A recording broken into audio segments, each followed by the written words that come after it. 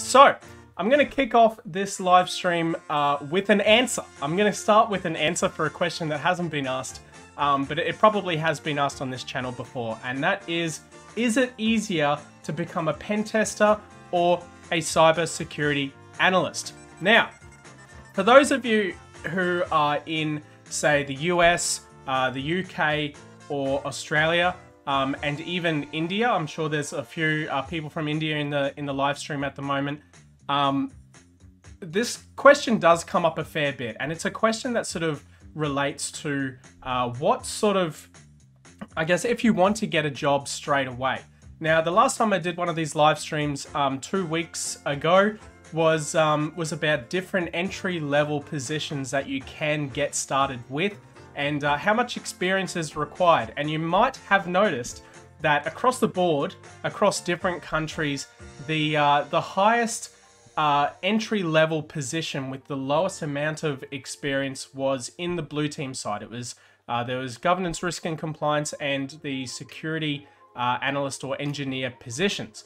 So based on that information, I would pretty much definitely be saying that I would say it's easier, and I've seen this happen more often than not, that it is easier to get into cybersecurity if you are entering into the blue team side. Now, blue team is such a great entry into cybersecurity because you do learn some actual like pen testing stuff as well. It's not all about, you know, jumping in and breaking into systems and all the rest of it. That's just pen testing itself, and that's just one small piece of cybersecurity. The biggest part of cybersecurity is actually on the defensive side, and it's because those guys on the defensive side are always on the back step trying to defend different systems with, say for example, there's like a developer who has created a new system and he's decided to make it go production, right? And this does happen. This isn't just like a random like, oh, you know, that would never happen. It absolutely happens, trust me. And that system is potentially very vulnerable.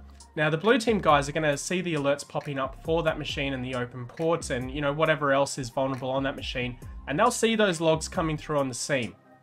Now, the SIEM is going to, you know, throw out alerts and potentially do some patching for that machine automatically, which is great, but there is still quite a lot of work required on the blue team side, which is why there are more blue team roles out there.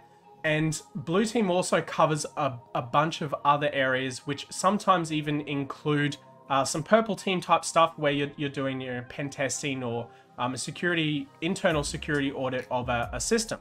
So that's basically how those blue team roles come about and why there's more of them out there, and why I believe that getting into a defensive security or blue team or cyber analyst / engineer position is oftentimes a better entry in the beginning than, say, jumping straight into pen testing.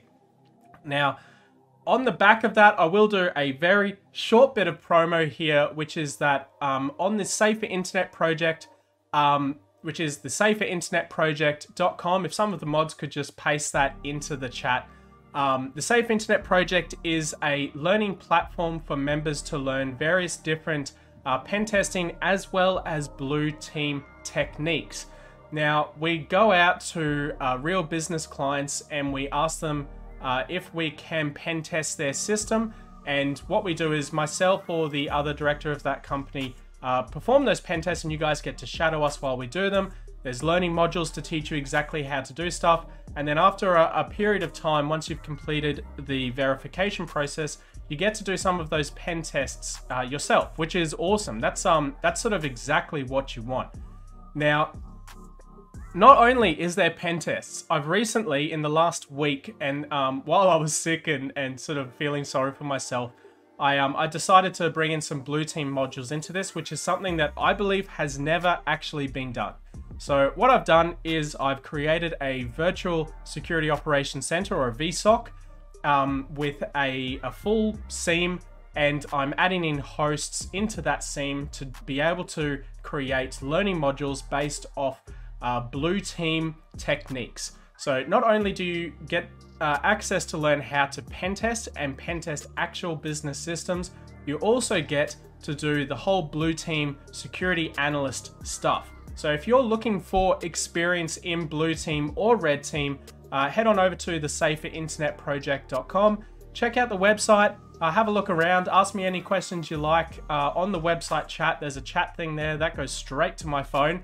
So do ask any questions you feel that you want to ask, and I'll answer them as best I can.